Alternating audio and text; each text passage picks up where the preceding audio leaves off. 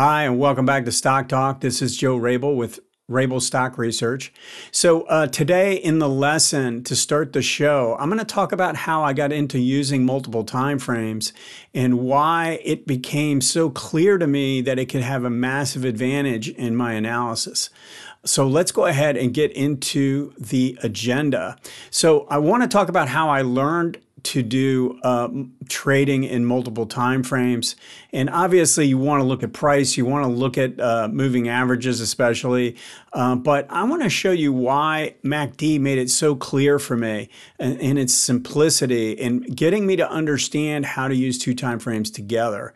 It's essentially just learning how to use a higher time frame and a lower time frame. So I'm going to get into that, and then I'm going to go through the stock requests that came through. So let's go ahead and get into this lesson now. For the lesson, I've got Apple up, and I've got a daily chart on the right and an hourly chart on the left. And what I want to show, and make sure you do understand that when I started looking at multiple time frames, I obviously started with moving averages, and I've given credit in my book to a guy named Lowry. Scott Lowry wrote a book on the magic of moving averages, and it's the reason why I use an 18 and a 40, because I kind of adopted those. Now, he wrote it for commodities, but I adopted those moving averages because when I started to look at stocks, I was very surprised at how accurate they were and how they work just as he described in the book. Now, one of the things that I'll tell you is that I think if you're looking for a way to learn, I actually think it's easier to study the MACD in multiple time frames first and then start applying what you're seeing in the moving averages and the price structure. And the reason is it's so simple in the way that it's designed and the way that the signals come about. So if we look on the right side, I just want to start and say, okay, I know that when the MACD crosses above its signal line, that's essentially where it's considered to be giving a buy signal. Okay, and I know I'm going to take this down to a really simple level here, but if we look at what happened on this chart back in June of this year, the actual MACD line crossed above its signal line, right about that level. Okay, and at that point, if you look at it this way, that this is the higher time frame, all throughout up until just recently, just in the last few days, the trend has been up based on the MACD because the MACD line has been above its signal line. All right. Now, I like to see the signal line rising, but the reality is as long as the MACD line itself is above the signal line, you should assume that the bias is to the upside. Now, what that means is that you can only trade to the long side, as this is black, the MACD line is above the red line, the signal line, okay? And what that's telling me is that that's my trend or that's my bias. I know that I want to trade to the upside, all right? Now, from that point on, that's late June, that's happening right about here. I'm looking for all the times, and this is what I did when I first started out. I was saying, okay, I know that Gerald Appel in his book talks about, and I read the original work of Gerald Appel. He was the creator of this MACD indicator. And in his original works, he talks about a move back down just slightly below, at or below the zero line, and looking for reversals back to the upside where the MACD line will cross back above the signal. So we have these signals taking place here, and we have another one that's right at the zero line. We got another one that's right below, right? And then we have another one that's fairly close to the zero line. And then we have an outright break of the zero line. This is different. This isn't like what we've seen through these prior four signals. But if you notice, every time this took place, or this took place at a point where this time frame, the MACD was above its signal line. So now I have two time frames telling me the same thing. I've got an uptrend on this time and I'm getting buy signals on this time frame. So this is how I was using these two time frames together. I was basically saying, okay, I'm going to use this for the trend. This is the trend, and I'm going to play in the direction of that only. And then I'm going to use this for my entries, and I'm going to look for ones that are at or near the zero line. And it's still today is still a quality approach. And what you'll find is that you'll end up buying pinch plays on the higher time frame, and you'll get zero line reversals on the lower time frame. Still a very great way to look at the world. If you want to be a trader, it's not a bad approach. Now, I've added a lot. I've added since the beginning and started using multiple time frames. I added the ADX. I've added some certain things that are taking place with zero line overrun, and I talk about that in a lot of the videos that I do, especially over on YouTube, on my YouTube channel. But the reality is, once we have the higher time frame in a direction, it has to have a direction. It has to either be up or be down. And that's why I really like to see the signal line kind of either rising or falling.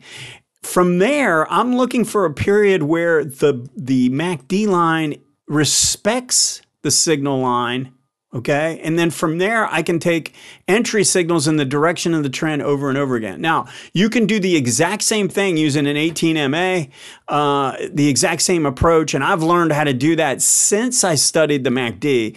But I started with MACD first because the signals are either it's so black and white. Either you're above this line or you're not, and you're either coming down near the zero line and turning up, and it's a clear, crystal clear signal. Now, the problem with doing it this way is that the signals can be late. By the time you get a crossover signal, the move could have made a pretty significant run. If you look at where these signals are actually, the buy signals are actually taking place, sometimes they can be late.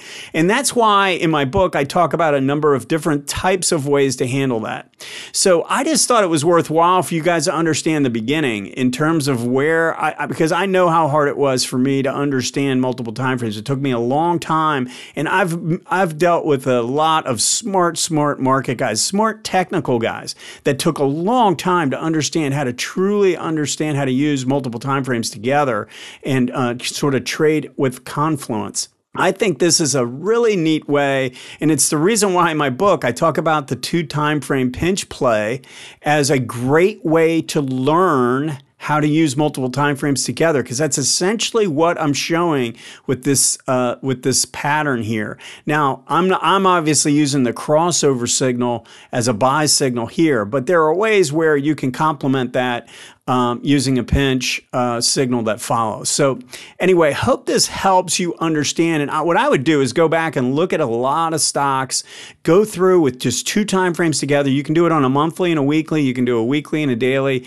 or something like this for swing trading, and get an understanding of how the MACD signals will get you on the right side of the trade and really help with your timing. All right, let's go ahead and get into the analysis now. Just briefly, my services can be found at rabilstockresearch.com.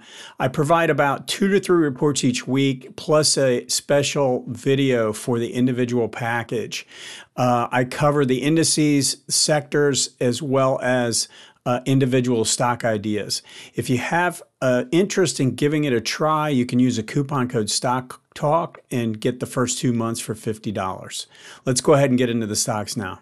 As we get into the analysis now and going through the requests, I'm really excited about what's going on with the show because when I originally came up with this idea, I thought that it would be really good if we had a situation where the viewers would kind of design each week's content. I mean, I've obviously created the format of the show, but you are creating the content, especially when we look at this week and the requests that came through. I had a question on the 10-year Treasury yield, and then I also got a question on the 20-year bonds. And so we're kind of have a little bit of a theme here in terms of going through the indexes this week, in terms of just getting an idea of what's going on with the bond market. So that's going to be where we're going to go right after I go through this S&P analysis. And I want to do this at the beginning, especially because of the way the market's been acting, but also I want to explain something. I spend a significant amount of time talking about indicators, especially MACD and ADX. And obviously, when you look at the lesson, that's what a lot of it was about. But I want to make sure you realize that those are second, in some cases, second and third degree derivatives of price. Price is the source for all of these indicators. So we have to go with price first. Price is going to give the first signs of a change in trend. We're always going to see it first in price. So you have to know what you're seeing in price before you look at the indicators. All right. Now, I know the lesson was describing how to use MACD in multiple time frames, but I'm kind of under the assumption that you have at least a basic knowledge of how to look at price action. So I would start there if you haven't done that yet. And then when you get a good grasp of price action and price structure, then I think you can start thinking about multiple time frames. And that's where this lesson can come in pretty handy. What I want to focus in on here is I've got the zigzag and I've kind of made it a little thicker this week because I want to show you what is really taking place that's different this time. If we go back and look at 2018, we had from peak to trough, we had about a 20% decline, but we only had an ABC decline. When you look at a zigzag or a swing chart or whatever you want to call it, we made a low and then we made a lower high and then we made a lower low. That was an ABC decline. Now, it was a ferocious one and it took out, when it was all said and done, it took out the previous area.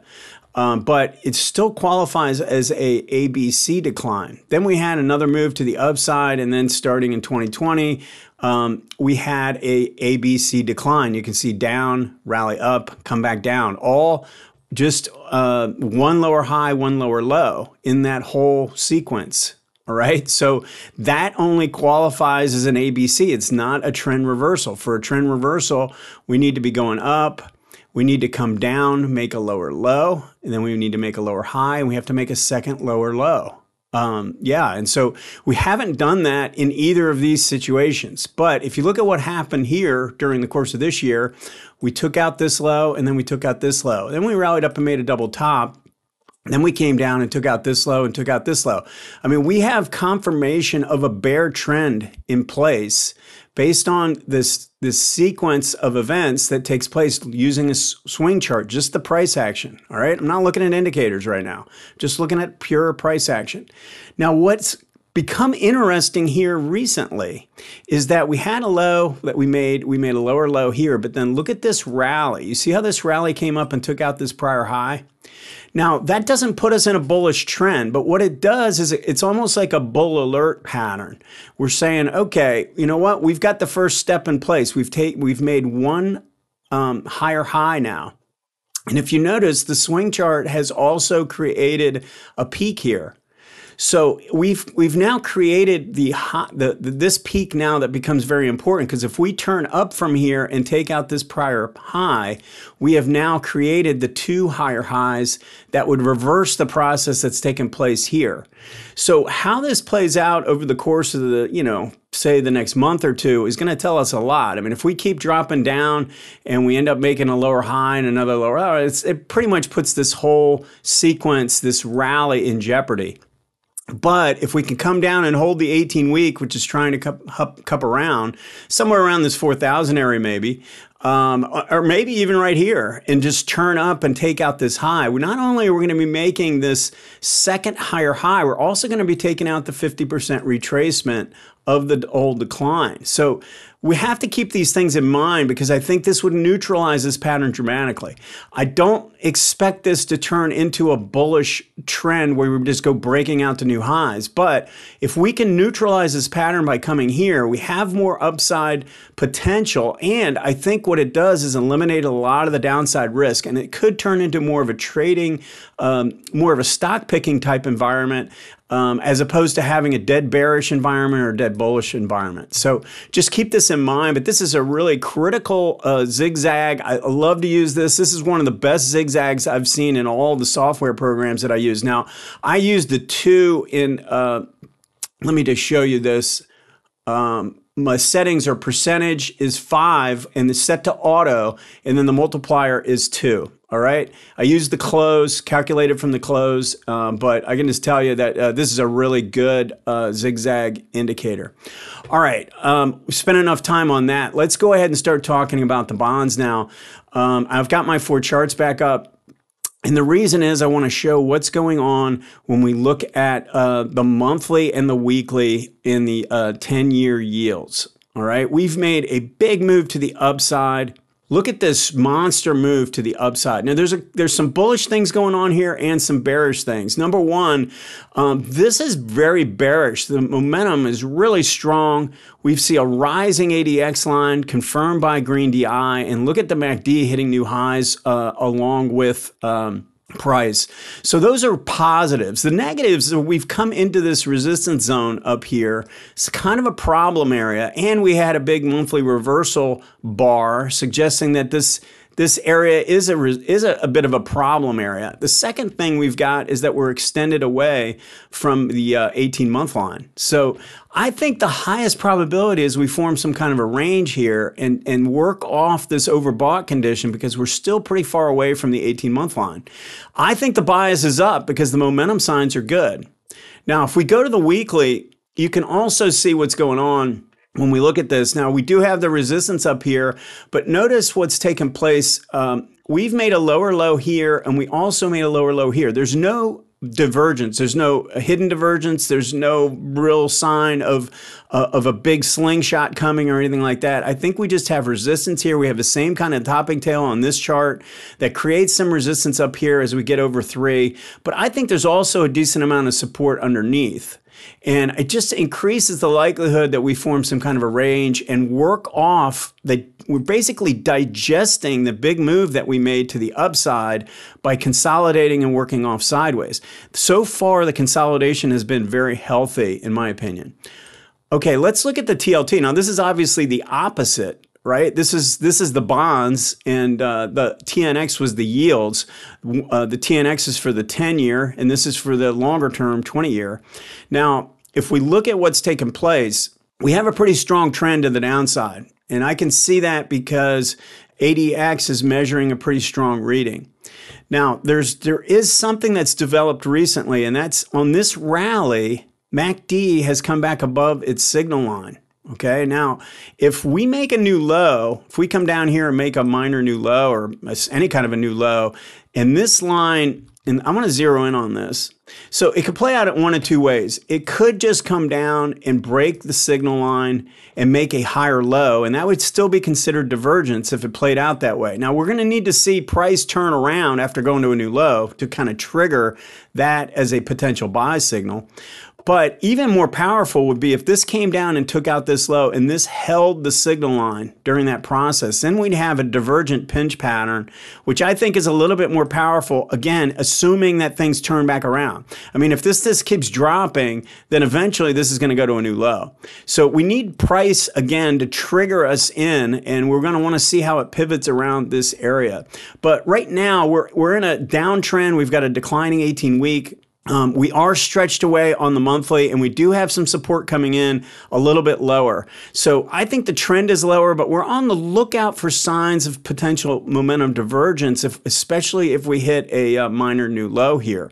So kind of be on the lookout for that at this point. Let's start moving into some of the stock requests that came in. So Wire, I think, is a really powerful looking pattern. I mean, I love the way this set up. Look at this powerful move to the upside, confirmed here, and then we've been working it off. Now, the negative with this, and the question that I got was all this volatility. Look at the size of these bars. They're huge. See, these are not big bars. But when you look at the size of these bars relative to the size of these bars, it's like these are like 2, 3, 4 times the size. So the question is, how do you handle that? And the way I do it is I look at what the average true range is for the stock. And I want to have a 20-period average true range in mind when I'm looking to get in something like this, because I want to stay outside of that range by 2 times. So if the average range is for a weekly chart is say $12, then I want to be 24 points. I don't know what the number is on this. I don't have that right now.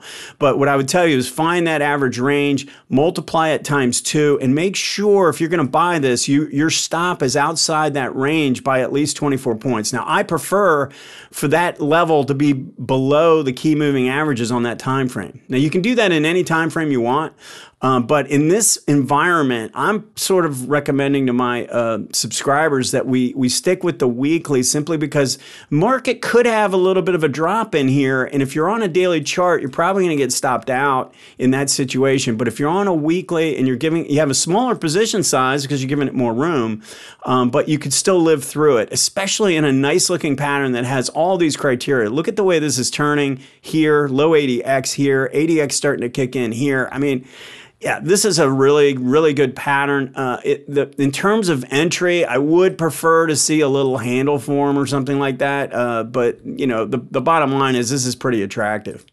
Okay, so Baker Hughes, and I start to look at Baker Hughes and Schlumberger and Halliburton and look at these oil service guys relative to you know, the integrated oil companies as well as the E&P companies, and I don't get as excited about these. Now I'm not saying that they're not going to work and that you couldn't make money in them. I'm just saying when I look at the strength of the patterns, I'd rather be in those other areas in energy over something in the oil service, oil equipment stuff. Now, this is coming into the 18-month here. It's overall, this has a pretty good look to it. I just think this was a little ferocious. This had a little bit more strength to the downside. And when I go and look at a lot of energy stocks, not all of them showed negative ADX crossing here. And this is showing some overrun. So I think what you're going to have to do is watch this come up, come back down, turn like that. And then I could get a little bit more interested. And again, if you have the patience, there's nothing wrong with taking a hard look at something like this. But I think I would be more inclined to be looking at something like PXD or CVX. Okay, Airbnb. So, you know, when I looking at a market that looks like it could be trying to turn around, what I'm trying to find are stocks that I call good stocks that are basically above these key moving averages. If you look at these, have declining weekly line, and we have we don't have a lot of history here, but we do have a declining 18 months. So price is below the 18 month, and it's below well, at least has declining weekly lines here. We also have price resistance up in this zone. So I think this could rally. I mean, I would not be surprised to see this rallying up into this zone up here. Maybe it's like 130 or something like that. I think it's more of a trading play, though. I don't think this is ready for some kind of a V bottom and take off. I think we're going to see this spend more time. Maybe it pushes a little higher, and I think it spends more time maybe trading, trying to hold the 100 area, forming a better base before we actually can make real money here. So EGY is, I think, a pretty powerful looking energy stock.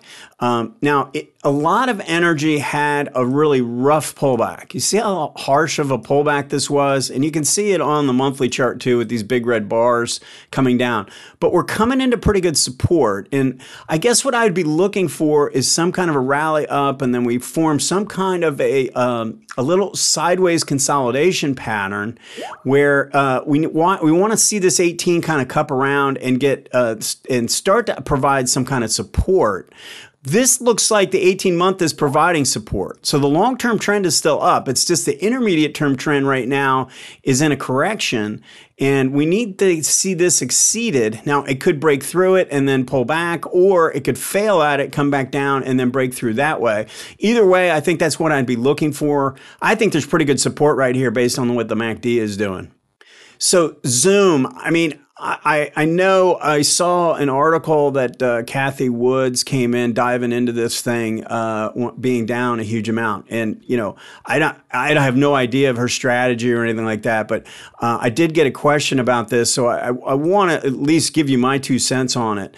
So I'm not a huge fan of buying a stock. Now, I like buying stocks near their lows like this, right? If I want to be aggressive and I want to buy off of a low, I don't have a problem with that. But the way it gets to that low is highly relevant to me. I don't want to buy something that's gapping down, showing massive, strong momentum to the downside. If I want to buy this, I want to make this prove itself at this area. Maybe it even undercuts this low and then forms some kind of a higher bottom.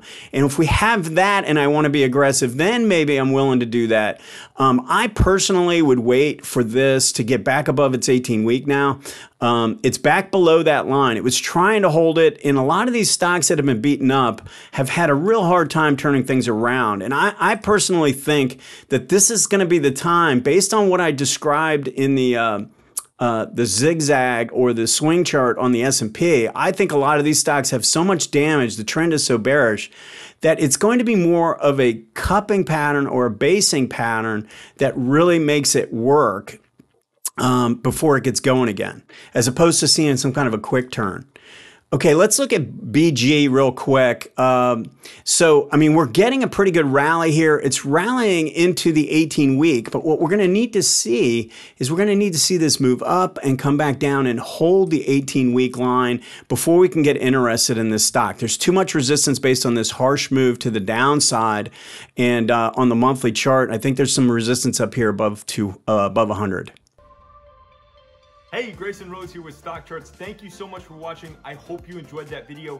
If you did, consider giving it a like down below, maybe leave us a comment, and if you're new to the channel, you can subscribe at the link up above. We're gonna bring you daily content from an incredible collection of technical analysts and financial experts.